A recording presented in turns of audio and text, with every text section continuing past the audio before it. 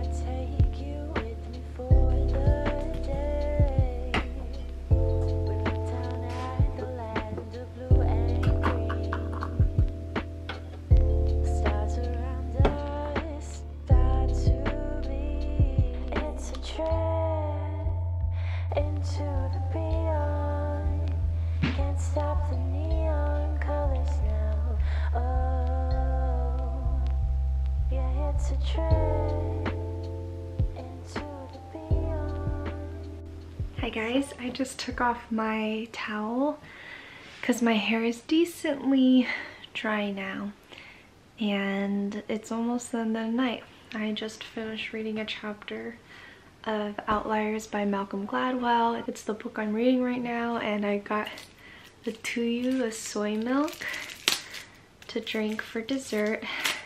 Constantly eating and drinking things, guys. Shake, shake, shake. Thought while I drink this, I would take some time to do a little review of the products I've used so far from Public Goods. I think out of everything that I've used so far, I really like the chapstick. I feel like it's super hydrating and you can really just feel the work of the shea butter. And I also really appreciated the candle. It had such a nice smell, kind of like a blend of fruitiness and a clean scent.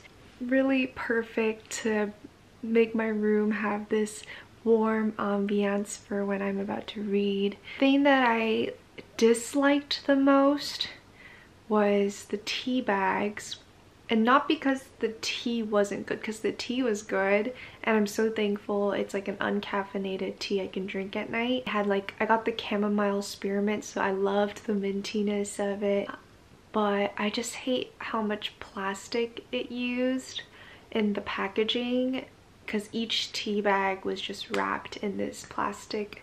I wasn't a huge fan of that. Overall, I think everything that I've used from Public Goods is great and I would recommend it to everyone. So before I finish off this video, I just wanted to let you guys know I have a code in the description box. It's Mary Kim PGA. Mary Kim PGA. You'll get 15% off your first Public Goods order if you use this discount. So if you liked anything you saw in this video or you want to see what else they have, which by the way, they literally have everything. You don't need to go to multiple stores anymore. Public Goods has everything you're looking for. You can look at the link below and browse through their store. There's a few more things I'm gonna do to unwind for the rest of the day, but I think this is where I'm gonna end my little talking spiel with you guys. If there's anything from Public Goods that you liked, make sure you click the links down below and use the discount code to save. And yeah, thanks for joining me this evening, and again, thank you Public Goods for sending all these awesome products and also giving me a glimpse to the annual subscription. I'm so excited to see what else I can get from that. I'm gonna enjoy this cookie that I got from a coffee shop earlier and maybe watch something. Don't talk while you eat, Mary.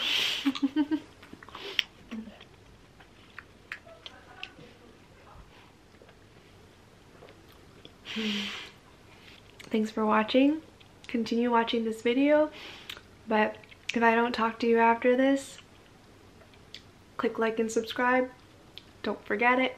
Have a good night, everyone.